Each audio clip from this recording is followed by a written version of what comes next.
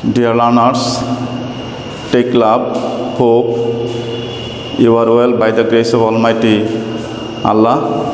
I am also well. Dear learners, welcome to our online classes. Today I will discuss rest of the rules of right form of verb. Dear learners, আজকে আমি তোমাদের যেটা আলোচনা করব, গত ক্লাসে আমি বলছিলাম সিঙ্গুলার সাবজেক্টের সিঙ্গুলার ভার্ব, প্লুরাল সাবজেক্টের প্লুরাল ভার্ব হয়। আজকে দেখতেছো যে এন্ডের দ্বারা যখন দুইটা সাবজেক্ট যুক্ত হয় তখন ভার্ব সবসময় প্লুরাল হয়। আমরা যদি উদাহরণ দেই, একটু লক্ষ্য করো, হি অ্যান্ড আই, এখানে আইয়ের পরে হয় অ্যাম নাহলে ওয়াজ হওয়ার কথা, কিন্তু এখন যদি অ্যাম লেখো বা ওয়াজ লেখো তাহলে ভুল হয়ে যাবে। তাহলে আমাদের কি করতে হবে, যেহেতু অ্যান্ডের দ্বারা দুইটি সাবজেক্ট যুক্ত হয়েছে সেহেতু ভার্ব প্লুরাল হবে, কারণ সাবজেক্ট দুইটা মিলে একটা প্লুরাল সাবজেক্ট হয়েছে। তাহলে এখানে আমরা কী লিখব, আর যদি প্রেজেন্ট টেন্সে লিখি, পাস্ট টেন্সে লিখলে আমরা অয়ার লিখতে পারি। তারপরে দেখো এখানে আবার দেখো রানা অ্যান্ড হিজ ফাদার, আমি আরেকটি উদাহরণ দিয়েছি একটি বিশেষ কারণে, সেখানেও আমরা দেখছি যে দুইটা সাবজেক্ট অ্যান্ডের দ্বারা যুক্ত হয়েছে। তার মাঝে একটি সাবজেক্ট যদি সিঙ্গুলার হয়, আরেকটি সাবজেক্ট যদি প্লুরাল হয়, কিংবা দুইটাই যদি সিঙ্গুলার হয়, কিংবা দুইটাই যদি প্লুরাল হয়, তা সবসময় প্লুরাল ভার্ব বসবে। এখানেও আমরা কি লিখতে পারি, আর অথবা অয়ার। আমি এই উদাহরণ দিয়েছি শুধু এই সেন্টেন্স নাম্বার 3-কে বোঝানোর জন্য। একটু খেয়াল করো, অ্যান্ডের মতো অর্থ প্রকাশ করে এমন আরও কতগুলা ওয়ার্ড আছে, যে ওয়ার্ডগুলো আমি তোমাদের এখন বলছি, as well as, with, together with, along with, in addition to, accompanied by, etcetera.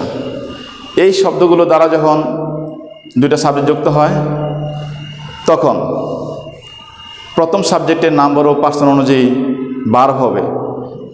অর্থাৎ প্রথম সাবজেক্ট যদি সিঙ্গুলার হয় তাহলে সিঙ্গুলার ভার্ব, প্রথম সাবজেক্ট যদি প্লুরাল হয় তাহলে প্লুরাল ভার্ব। একটু লক্ষ্য করো, অ্যাজ ওয়েল অ্যাজ অর্থ এবং, অ্যান্ডের অর্থ এবং, দুইটার অর্থ একই, কিন্তু অ্যান্ডের বেলা যখন দুইটা সাবজেক্ট যখন অ্যান্ড দ্বারা যুক্ত হয় তখন ভার্ব প্লুরাল হয়ে যায়। কিন্তু অ্যাজ ওয়েল অ্যাজ দ্বারা যখন যুক্ত হয় তখন একটি শর্ত থাকে, প্রথম সাবজেক্ট অনুযায়ী ভার্ব বসবে। অর্থাৎ প্রথম সাবজেক্ট যদি সিঙ্গুলার হয় সিঙ্গুলার ভার্ব, প্রথম সাবজেক্ট যদি প্লুরাল হয় তাহলে প্লুরাল ভার্ব। কিন্তু অ্যান্ডের অর্থ এবং, অ্যাজ ওয়েল অ্যাজ এর অর্থ এবং, তারপরও অ্যাজ ওয়েল অ্যাজ দ্বারা যুক্ত হলে আমরা অ্যান্ডের মতন ভার্বের ব্যবহার করতে পারি না। তাহলে এখানে অ্যাজ ওয়েল অ্যাজ দ্বারা যুক্ত হয়েছে এবং প্রথম সাবজেক্ট হলো রানা, তাহলে রানার নাম্বার ও পার্সন অনুসারে আমরা এই ভার্বটাকে বসাবো। তাহলে এখানে আমরা রানা সিঙ্গুলার, তো সিঙ্গুলার ভার্ব হবে, হয় হবে ইজ, পাস্ট টেন্সে করলে ওয়াজ। একটু লক্ষ্য করো, আমি উদাহরণগুলো প্রায় একই রেখেছি শুধু তোমরা এই পার্থক্যটা বোঝার জন্য। তারপরে দেখো সেন্টেন্স নাম্বার 4 দেখো, দে অ্যাজ ওয়েল অ্যাজ, এখানেও অ্যাজ ওয়েল অ্যাজ দ্বারা আমি যুক্ত করেছি। এখানে প্রথম সাবজেক্টটা সিঙ্গুলার ছিল, এখানে প্রথম সাবজেক্ট দে প্লুরাল, এবার আবার প্লুরাল ভার্ব হবে। তাহলে বিয়ের প্লুরাল হলো আর অথবা অয়ার। তার মানে কি শিখলাম, যে অ্যাজ ওয়েল অ্যাজ দ্বারা দুইটা সাবজেক্ট যুক্ত হলে প্রথম সাবজেক্টের নাম্বার ও পার্সন অনুযায়ী ভার্ব সিঙ্গুলার কিংবা প্লুরাল হবে। প্রথম সাবজেক্ট যদি সিঙ্গুলার হয় সিঙ্গুলার ভার্ব, প্রথম সাবজেক্ট যদি প্লুরাল হয় তাহলে প্লুরাল ভার্ব বসবে। সেন্টেন্স নাম্বার 5 দেখো, আবার কতগুলা ওয়ার্ড আছে বা কনজাংশন আছে, যেই ওয়ার্ডগুলো দ্বারা দুইটা সাবজেক্ট যুক্ত হলে শেষের সাবজেক্টের নাম্বার ও পার্সন অনুযায়ী ভার্ব হয়। তাহলে সেই ওয়ার্ডগুলো কী কী বা কনজাংশনগুলো কী কী, or, either dot or, neither dot নর, not only dot but also ইত্যাদি। তাহলে এই ওয়ার্ডগুলো দ্বারা যখন দুইটা সাবজেক্ট যুক্ত হবে তখন শেষের সাবজেক্টের নাম্বার ও পার্সন অনুযায়ী ভার্ব বসবে। তাহলে এখন আমরা দেখি সেন্টেন্স নাম্বার 5-এ দেখো, রানা অর হিজ ফাদার, শেষের সাবজেক্ট হিজ ফাদার অর্থাৎ সিঙ্গুলার, তাহলে এবার সিঙ্গুলার ভার্ব হবে। শেষের সাবজেক্ট যদি প্লুরাল হয় তাহলে ভার্বটা প্লুরাল হবে। তাহলে এখানে আমরা যেহেতু এটা সিঙ্গুলার হয় ইজ, পাস্ট টেন্সে লিখলে আমরা ওয়াজ ব্যবহার করতে পারি। সেন্টেন্স নাম্বার 6 দেখো, Rana or his friends. Friends এখানে দ্বিতীয় সাবজেক্ট বা শেষের সাবজেক্ট, সেই সাবজেক্টটা প্লুরাল। তাহলে অর দ্বারা যুক্ত দুইটি সাবজেক্টের শেষের সাবজেক্ট যদি প্লুরাল হয় তাহলে প্লুরাল ভার্ব হবে, শেষের সাবজেক্ট যদি সিঙ্গুলার হয় তাহলে সিঙ্গুলার ভার্ব হবে। যেহেতু হিজ ফ্রেন্ডস প্লুরাল, সুতরাং সেখানে আর অথবা অয়ার আমরা বসাবো। তোমরা দেখেছো যে আমি আবার বলছি যে অ্যান্ডের দ্বারা যখন দুইটা সাবজেক্ট যুক্ত হয় তখন ভার্ব প্লুরাল হয়। অ্যান্ডের মতো অর্থ প্রকাশ করে এমন কতগুলো কনজাংশন বা ওয়ার্ড আছে যে ওয়ার্ডগুলো দ্বারা দুইটা সাবজেক্ট যুক্ত হলে প্রথম সাবজেক্টের নাম্বার ও পার্সন অনুযায়ী ভার্ব হয়। সেই ওয়ার্ডগুলো কী কী? As well as, with, together with, along with, in addition to, accompanied by, including ইত্যাদি। আবার দেখো আরও কতগুলো কনজাংশন আছে যে কনজাংশন দ্বারা দুইটা সাবজেক্ট যুক্ত হলে শেষের সাবজেক্টের নাম্বার ও পার্সন অনুযায়ী এই ভার্ব হবে। অর্থাৎ শেষের সাবজেক্ট সিঙ্গুলার হলে সিঙ্গুলার ভার্ব, প্লুরাল হলে প্লুরাল ভার্ব। সেই কনজাংশনগুলো কী কী? Or, either dot dot or, neither dot dot not, not only dot dot, but also ইত্যাদি।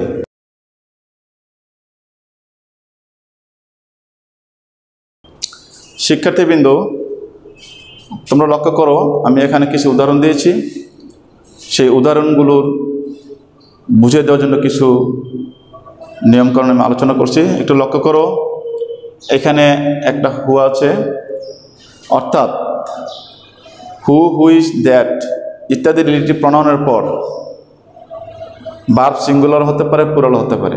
সেটা নির্ভর করবে কিসের উপর? তার অ্যান্টাসিডেন্টের উপর।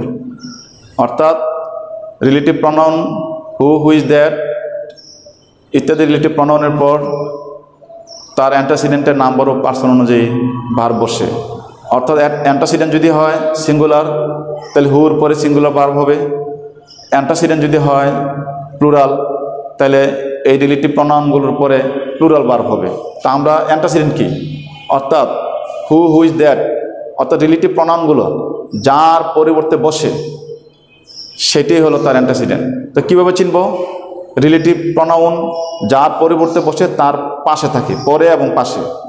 তোমাদেরকে আবারও বলছি, রিলেটিভ প্রনাউন যার পরিবর্তে বসে তার পরে এবং পাশে থাকে। তোমরা একটু লক্ষ্য করো, তাহলে হু কার পরে বসেছে? আয়ের পরে এবং আয়ের পরিবর্তে, এবং সে আইকে রিপ্রেজেন্ট করে। তাহলে এখন আই যদি সিঙ্গুলার হয় তাহলে এই ভার্বটাও সিঙ্গুলার হবে। তাহলে অ্যান্টাসিডেন্ট আইকে বল, আই হলো হুয়ের অ্যান্টাসিডেন্ট। তাহলে আই সিঙ্গুলার এবং ফার্স্ট পারসন, তাহলে হুর পরে এখানে এম হবে, এম। এখানে ইজ দেওয়ার আর কোনো সুযোগ নেই। তারপরে আসো সেন্টেন্স নাম্বার 2 দেখো, আল্লাহ হেল্পস হিম হু ট্রাই হিমসেলফ। এখানেও দেখো হু হইল একটি রিলেটিভ প্রনাউন এবং তার অ্যান্টাসিডেন্ট হলো হিম, সেটাও সিঙ্গুলার। সুতরাং এই হুয়ের পরে যে ভার্ব এটা সিঙ্গুলার হবে। তাহলে ট্রাইয়ের সিঙ্গুলার হবে ট্রাইজ, TRIES। আমি তোমাদের প্রথম ক্লাসে বলছিলাম যে ভার্বের শেষে ওয়াই থাকলে, ওয়াইয়ের আগে কনসোনেন্ট থাকলে ওয়াইয়ের পরিবর্তে IES বসাইতে হয়। ঠিক এই কাজটি আমি করেছি, IES বসিয়েছি সিঙ্গুলার করার জন্য। প্লুরাল করলে তো এস বা ইএস বা এর যোগ হবে না। তারপর আসো সেন্টেন্স নাম্বার 3 দেখো, আল্লাহ হেল্প দেম। আমি প্রায় কাছাকাছি উদাহরণ রেখেছি শুধু পার্সনগুলো বোঝানোর জন্য। দেম হু ট্রাই দেম সেলফ। একটু লক্ষ্য করো, এখানেও একটা রিলেটিভ প্রনাউন আছে এবং তার অ্যান্টাসিডেন্ট হলো দেম, এবং দেম হলো প্লুরাল। তো বলছিলাম যে রিলেটিভ প্রনাউনের পরে তার অ্যান্টাসিডেন্টের নাম্বার ও পার্সন অনুযায়ী ভার্ব হবে।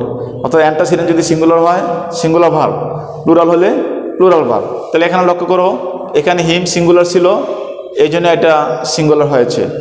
আবার এখানে দেম প্লুরাল, তাহলে এই ভার্বটাও প্লুরাল হবে। অর্থাৎ এই রিলেটিভ প্রনাউনের পরে ভার্ব সিঙ্গুলার হবে নাকি প্লুরাল হবে সেটা নির্ভর করবে তার অ্যান্টাসিডেন্টের উপর। এখানে একটা অ্যান্টাসিডেন্ট, এখানে একটা অ্যান্টাসিডেন্ট, একটু লক্ষ্য করলে তোমরা দেখতে পাবে। এখন আসো সেটার উত্তর হবে ট্রাই। তারপর আসো অ্যান্ডের দ্বারা যখন দুইটি সিঙ্গুলার নাউন যুক্ত হয় তাহলে কি বলছি? আমি প্রথম পড়িয়েছিলাম দুটি সাবজেক্ট, কিন্তু এবার কিন্তু আমি সাবজেক্ট বলছি না, আমি বলছি অ্যান্ডের দ্বারা যদি দুইটি সিঙ্গুলার নাউন যুক্ত হয় তাহলে একই ব্যক্তি যদি বোঝায়, একই ব্যক্তি, একই বস্তু, একই ধারণা যদি বোঝায় তাহলে ভার্ব সিঙ্গুলার হবে। আবার বলছি, অ্যান্ড দ্বারা যুক্ত দুইটি সিঙ্গুলার নাউন যদি একই ব্যক্তি, একই বস্তু কিংবা একই ধারণা বোঝায় তাহলে ভার্ব সিঙ্গুলার হবে। কিন্তু ভিন্ন ভিন্ন ব্যক্তি, ভিন্ন ভিন্ন বস্তু, ভিন্ন ভিন্ন ধারণা যদি বোঝায় তাহলে ভার্ব প্লুরাল হবে। আবারও লক্ষ্য করো এখানে, তাহলে আমরা একটু দেখি, দ্য প্রিন্সিপাল অ্যান্ড চেয়ারম্যান একই ব্যক্তি না ভিন্ন ব্যক্তি, তোমাকে সেটা বুঝতে হবে। তাহলে আমরা সেটা কীভাবে বুঝি, হাউ টু আইডেন্টিফাই। অর্থাৎ একটু লক্ষ্য করো, এখানে principal singular noun, chairman singular noun. এখন দেখো দুইটি সিঙ্গুলার নাউনের মধ্যে শুধু প্রথমটার আগে ডিটারমিনার আছে, প্রথমটার আগে আর্টিকেল বা ডিটারমিনার আছে, দ্বিতীয়টার আগে নাই। সুতরাং এখানে একই ব্যক্তি, অর্থাৎ যিনি প্রিন্সিপাল তিনি চেয়ারম্যান, তাহলে ভার্ব হবে সিঙ্গুলার। এখানে আমরা ইজ দিতে পারি, পাস্ট টেন্সে করলে আমরা ওয়াজ দিতে পারি। আবার দেখো সেন্টেন্স নাম্বার 5-এ দেখো, the principal and the chairman. এবার দেখো দুইটা সিঙ্গুলার নাউনের পূর্বে কিন্তু তোমার আর্টিকেল আছে, অর্থাৎ এখানে প্রিন্সিপালের আগে দিয়ে আছে, এখানে চেয়ারম্যান আগে দিয়ে আছে। সুতরাং এবার ভিন্ন ভিন্ন ব্যক্তি, অর্থাৎ যিনি প্রিন্সিপাল তিনি চেয়ারম্যান নন, যিনি চেয়ারম্যান তিনি প্রিন্সিপাল নন, দুইজন ভিন্ন ভিন্ন ব্যক্তি। সুতরাং এবার ভার্ব হবে প্লুরাল। তাহলে কি হবে দেখো, এখানে আমরা প্রেজেন্ট টেন্সে করলে আর, পাস্ট টেন্সে করলে অয়ার। এবার আসো আরও কতগুলো ওয়ার্ড আছে, যেমন ধরো half of, the rest of, 1/3 of, 2/3 of, 3/4 of ইত্যাদি। এই শব্দগুলোকে বলা হয় তোমার ফ্র্যাকশন ওয়ার্ড বা অংশবাচক শব্দ। এই অংশবাচক শব্দের শেষে যদি সিঙ্গুলার নাম্বার থাকে তাহলে সিঙ্গুলার ভার্ব, প্লুরাল নাম্বার থাকলে প্লুরাল ভার্ব। তা আমি একটু দেখি, এই হাফ অফ, এই হাফ অফের পরে দ্য বুক সিঙ্গুলার, সুতরাং এই ভার্বটা সিঙ্গুলার হবে। তাহলে আমরা কী লিখবো উত্তরটা, উত্তর লিখবো আমরা এখানে হ্যাজ। তারপর আসো হাফ অফ দ্য বুকস, এবার প্লুরাল, তাহলে এই ভার্বটাও এবার প্লুরাল হবে। তাহলে কি হবে, আর অথবা অয়ার। শিক্ষার্থীবৃন্দু, তোমরা জানো যে শুধু 3 প্রকার ওয়ার্ডই সাবজেক্টের কাজ করতে পারে বা অবজেক্টের কাজ করতে পারে। তো সেই 3 প্রকার ওয়ার্ডস কি? নাউন, প্রনাউন, নাউনের সমপর্যায়ের ওয়ার্ড। এখন নাউনের সমপর্যায়ের ওয়ার্ড কোনগুলো? ইনফিনিটিভ, জিরান, ভার্বের নাউন, ফ্রেজ এবং ক্লজ। এই 5টি, এই 5 প্রকার ওয়ার্ডকে আমরা নাউনের সমপর্যায়ের ওয়ার্ড বলি, কারণ এগুলো কিছুটা নাউনের কাজ করে। তাহলে এই 5 প্রকার ওয়ার্ড যদি তোমার সাবজেক্ট হয় তাহলে ভার্ব সব সময় সিঙ্গুলার হয়। কিন্তু নাউন যদি সাবজেক্ট হয় ভার্ব সিঙ্গুলার হতে পারে, প্লুরাল হতে পারে। আবার প্রনাউনও যদি সাবজেক্ট হয় তাহলে সেটা সে ভার্ব প্লুরাল বা সিঙ্গুলার হতে পারে। কিন্তু নাউনের সমপর্যায়ের ওয়ার্ড যদি সাবজেক্ট হয় তাহলে অবশ্যই ভার্ব সিঙ্গুলার হবে। তাহলে নাউনের সমপর্যায়ের ওয়ার্ড কোনগুলো? ইনফিনিটিভ, জিরান, ভার্বের নাউন, ফ্রেজ এবং ক্লজ। তো একটু লক্ষ্য করো, ইনফিনিটিভ মানে হলো টু প্লাস ভার্বের বেস ফর্ম, টু ওয়াক। এই টু ওয়াক এটা একটা সাবজেক্ট, ইনফিনিটিভ সাবজেক্টের কাজ করতে পারে। তাহলে ইনফিনিটিভ যদি সাবজেক্ট হয় তাহলে ভার্ব সবসময় সিঙ্গুলার, তাহলে আমরা ইজ দেব। এবার যদি আমরা ওয়াজ দেই তাহলে বল হবে। এবার পাস্ট টেন্স করার কোনো সুযোগ নেই, কারণ এটা একটা চিরন্তন সত্য যে হাঁটা একটি ভালো ব্যায়াম, তাই আমরা এখানে ওয়াজ দিতে পারবো না। আবার আসো ওয়াকিং, সেটা একটা জিরান। জিরান যদি সাবজেক্ট হয় তাও ভার্ব সিঙ্গুলার হবে, সেখানেও হবে ইজ। তারপর আসো that he is an honest man, এটা একটা ক্লজ। ক্লজ যদি সাবজেক্ট হয় তাহলেও ভার্ব সিঙ্গুলার হবে, তাহলে এই ভার্বটা সিঙ্গুলার হবে ইজ। এবার আসো it is time, it is high time, it is right time, it is proper time, wish. এই ওয়ার্ডগুলোর পরে যদি একটি ভার্ব থাকে তাহলে সেই ভার্বের ইনফিনিটিভ হবে। আর এই ওয়ার্ডগুলোর পরে যদি সাবজেক্ট থাকে তাহলে ওই সাবজেক্টের পরে যে ভার্ব সেটা ভার্বের পাস্ট ফর্ম হবে, অর্থাৎ পাস্ট ইনডিফিনিট টেন্স হবে। তাহলে আবারও বলছি, it is time, it is high time, it is right time, it is proper time, wish. এই ওয়ার্ডগুলোর পরে যে ভার্ব সেই ভার্বের ইনফিনিটিভ হয়, কিন্তু এই ওয়ার্ডগুলোর পরে যদি সাবজেক্ট থাকে তাহলে তার পরবর্তী ভার্ব পাস্ট ফর্মের হবে, অর্থাৎ পাস্ট ইনডিফিনিট টেন্সে ব্যবহার করতে হবে। তো আমরা দেখি উদাহরণগুলো কি আছে। ইট ইজ টাইম, এখানে কোনো সাবজেক্ট নেই, ইট ইজ টাইমের পরে কোনো সাবজেক্ট নেই, সুতরাং এই ভার্বের ইনফিনিটিভ করতে হবে। তাহলে কি করতে হবে আমাকে? উত্তর হবে টু ডু, এই হবে উত্তর। আবার এখানে দেখো, ইট ইজ টাইমের পরে এখানে একটা ইউ সাবজেক্ট আছে, তো বলছিলাম এই ওয়ার্ডগুলোর পরে যদি সাবজেক্ট থাকে তাহলে তার পরবর্তী ভার্বের পাস্ট ফর্ম অথবা এই পাস্ট ইনডিফিনিট টেন্স আমরা ব্যবহার করি। তাহলে কি হবে? ডু এর পাস্ট ফর্ম হলো ডিড। এবার আসো সেন্টেন্স নাম্বার 6 দেখো, সেখানে উইশ আছে, উইশের পরে এখানে কোনো সাবজেক্ট নেই, তাহলে এখানে এটাও ইনফিনিটিভ হবে। তাহলে উত্তর হবে কি? টু বি, ইনফিনিটিভ হয়ে যাবে। তারপর 7 দেখো, I wish I dash B a king. এবার লক্ষ্য করো, এই উইশের পরে একটি সাবজেক্ট আছে, তো উইশের পরে যে সাবজেক্ট থাকে তাহলে তার পরবর্তী ভার্বের পাস্ট ফর্ম হবে বা পাস্ট ইনডিফিনিট টেন্স হবে। তাহলে আমরা কি লিখতে পারি?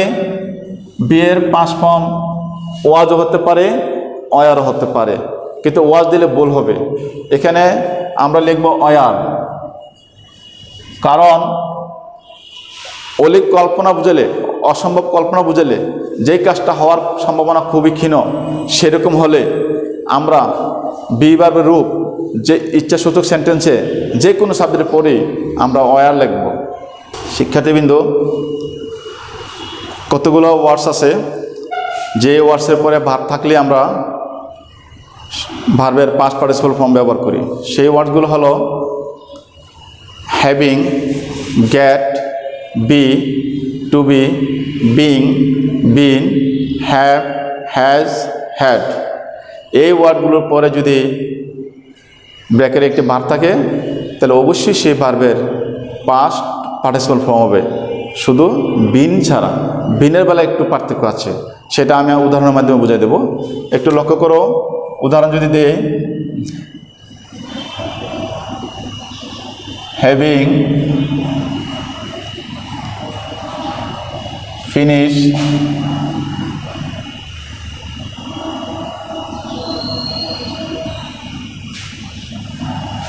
Della attended to her chicks। একটু লক্ষ্য করো, এখানে হ্যাভিং আছে, হ্যাভিংয়ের পরে আমি বলছিলাম having, gate, B, two B, being, bin, have, has, had. এই ওয়ার্ডগুলোর পরে ভার্ব থাকলেই আমরা ওই ভার্বের পাস্ট পার্টিসিপল ফর্ম ব্যবহার করব। তবে বিনের বেলা একটু ব্যতিক্রম আছে, আমি উদাহরণটা বুঝাই দেব। তাহলে এখন কি দাঁড়াবে সেটা একটু লক্ষ্য করো, ফিনিশড, উত্তর হবে ফিনিশড। আমি বলছিলাম যে বিনের বেলা আমি একটু উদাহরণ দিয়ে দেব। যেমন ধরো, বিনের যে ব্যতিক্রমটা সেটা লক্ষ্য করো, যেমন it has been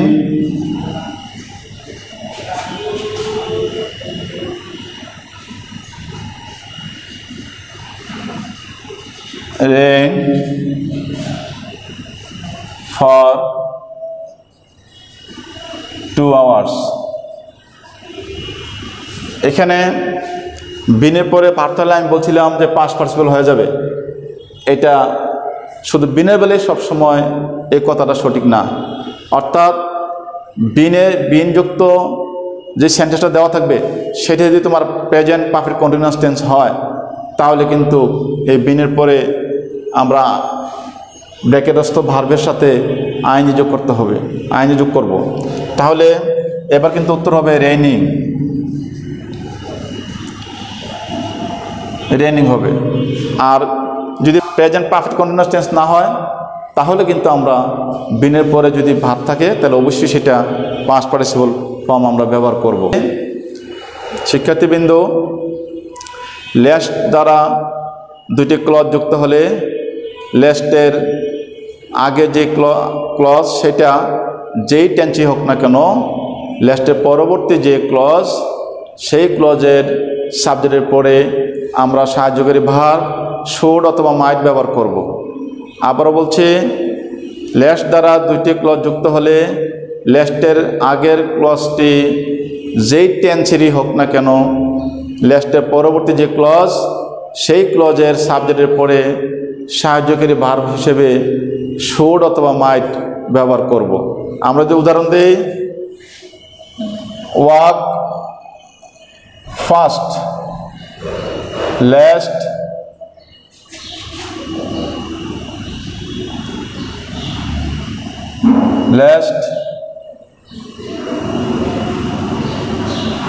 miss the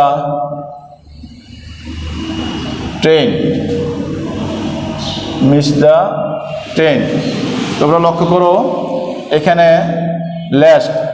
লেস্টের আগের যে ক্লজ সেটা প্রেজেন্ট ইনডিফিনিট টেন্স, কিন্তু বলছিলাম লেস্টের আগের ক্লজটা যেই টেন্সের হোক না কেন, লেস্টের পরে যে ক্লজ সেই ক্লজের সাবজেক্টের পরে আমরা কী ব্যবহার করব? সাহায্যকারী ভার্ব হিসেবে আমরা শুড অথবা মাইট ব্যবহার করব। তারপরে আমরা ভার্বের প্রেজেন্ট ফর্ম ব্যবহার করব। তাহলে এবার দেখো কি হবে, শুড মিস, উত্তরটা হবে শুড মিস।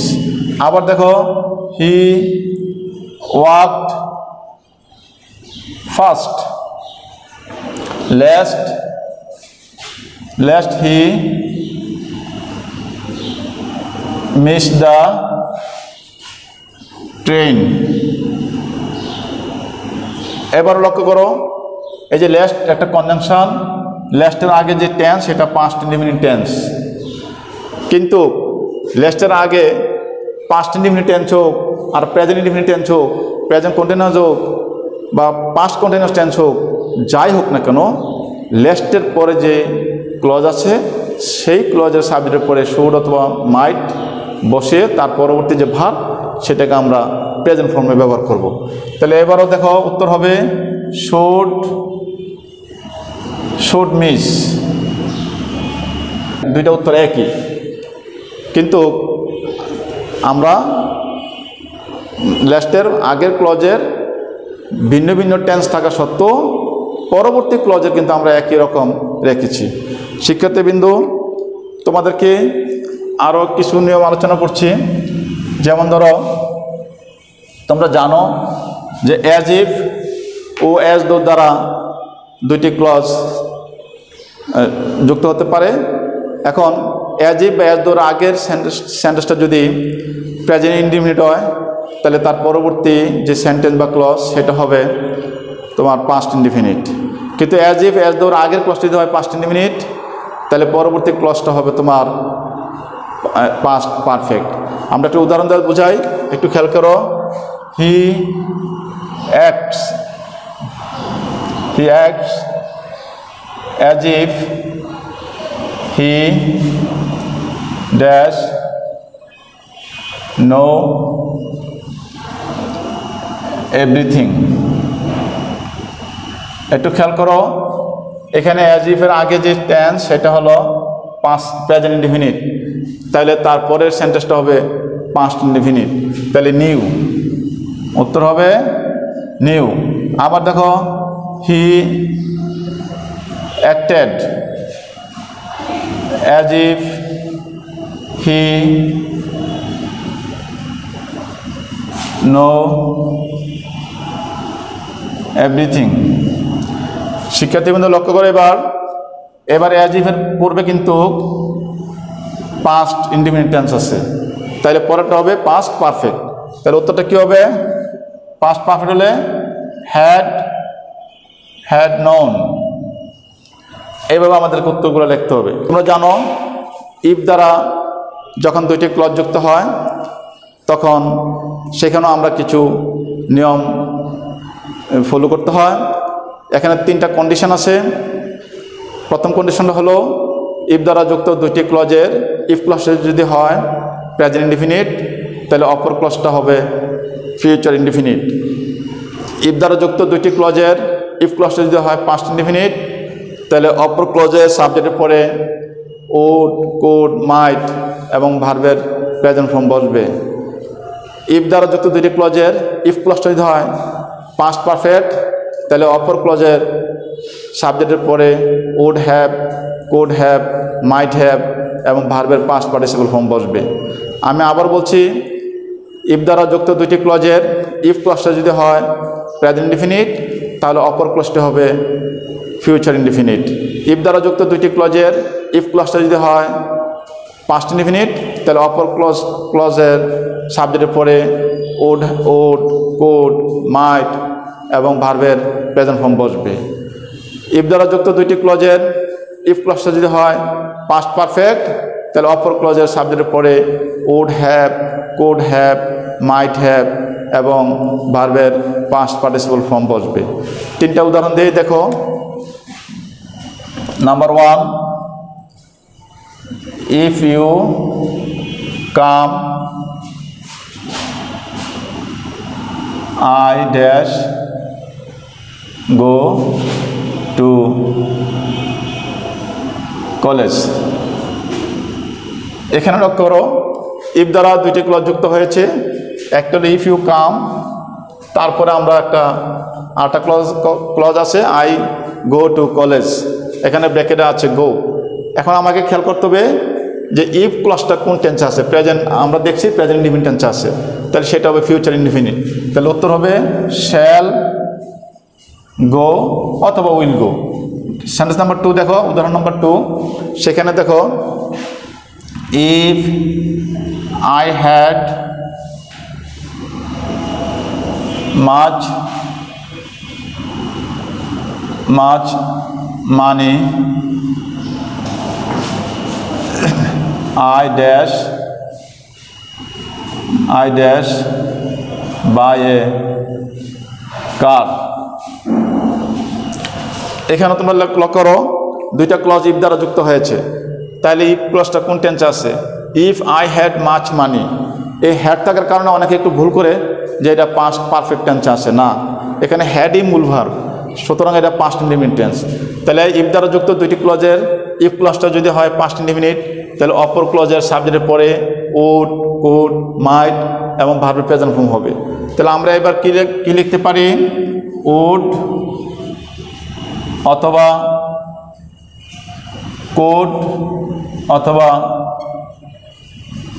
মাইট বাই, আমরা যে কোনো একটা লিখতে পারি।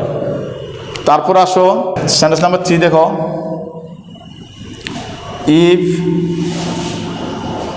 if you had come I dash help you। এবার তোমরা লক্ষ্য করো, ইফ দ্বারা যুক্ত দুইটি ক্লজের ইফ ক্লজটা আছে পাস্ট পারফেক্ট টেন্সে।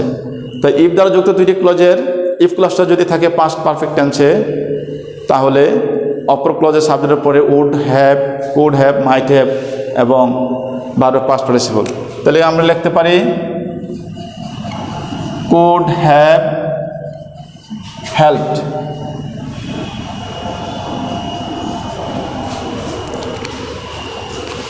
Dear learners, no more today. I wish you bright future and success. Thank you all.